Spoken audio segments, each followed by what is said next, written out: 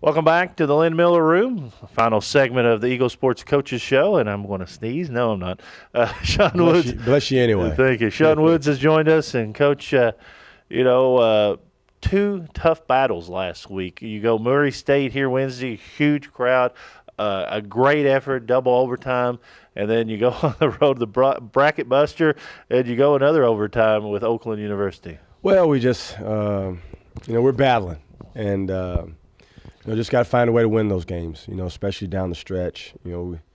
We're from a effort standpoint, it's there. Now we just got to figure out a way to win, and can't turn the ball over down the stretch and things like that. Got to do some things, fine tune some things to just have confidence that we are going to win instead of being, happy that we're there. Now let's try to figure out. No, we're going to win when we go into the basketball game. And that's a culture that we're changing right now with these guys. But they're giving me everything they got. And, to go into Oakland and to have a chance to win, we should have won the game, was very gratifying because that's a tough place to play. They've only lost one game there all year. And, we dominated them on the glass, dominated almost every category.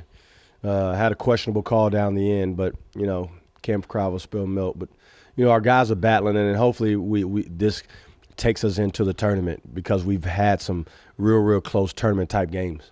You were down 20 here against Murray State, 10 minutes to go. Something just clicked with your young man. Now they know they can play with anybody in this league. I know that you're disappointed that you lost and you're not happy with the loss, but that 10-minute stretch – I don't know if it's the best basketball we've played, but it's up there. Well, yeah, and that showed the signs of, we're turning the corner from a mental standpoint of not giving up. We could have easily gave in like we did against Eastern, versus Murray, and our guys didn't. We fought, we wore them down, and we still had some, had a lot left in the tank. Unfortunately, the time went out, but our guys battled. We stuck ourselves in the foot again with the turnovers, the 3 turnovers right there, and we were up 6 in the first overtime. But we got to find a way to stop doing those type of things and just go ahead and take the game and win it. As a coaching staff, you may not, because you get to see them every day, but as an announcer, from day one when you start to now, it's a different team. I mean, I think they're finally having the light switch turned on. They finally understand exactly what you want. And you can see, we're never going to, say they're going to be all NBAers, but they know their role now, and they know the fact that what you expect from them.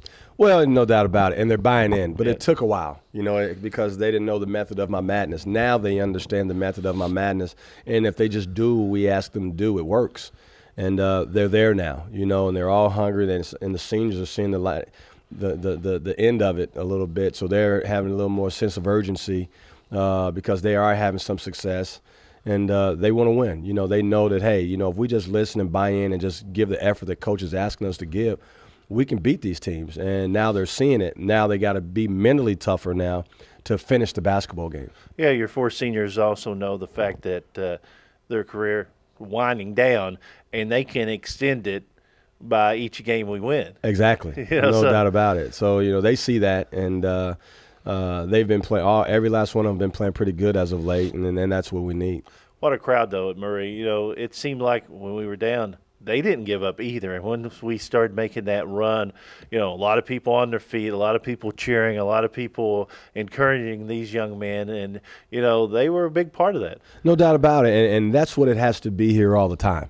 Not just against Murray, but against anyone. That's what makes a college basketball team good, is the fan support and the support period. And, they wouldn't let our guys quit. Therefore, our guys didn't quit.